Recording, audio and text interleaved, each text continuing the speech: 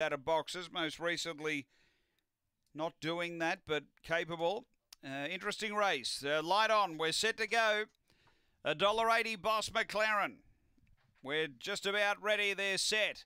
Away. Oh, Boss McLaren a little sluggish in the early part. Speederlinger Chloe out deep, pushing through another storm. Boss McLaren driving up onto their backs, just checked off heels there, lost a half length. Getting around at Emily Judge. Boss McLaren got shuffled back.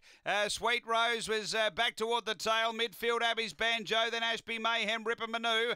Sweet Rose and Boss McLaren, but up front, it's another storm by 2.5 on Emily Judge, and a big gap away Abby's Banjo and Ashby Mayhem, but another storm clear of Emily Judge, and another storm goes on to beat Emily Judge. Third Ashby Mayhem, then Ripper Manu. Next is Abby's Banjo, Sweet Rose, Boss McLaren in big trouble early, and Alinga Chloe back there with it. The time around 30 and 10.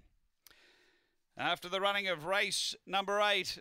And too good another storm for Tony Rasmussen. He was out really well tonight and was able to punch up and grab the front. It's a new first split as far as best effort for him, 4:46.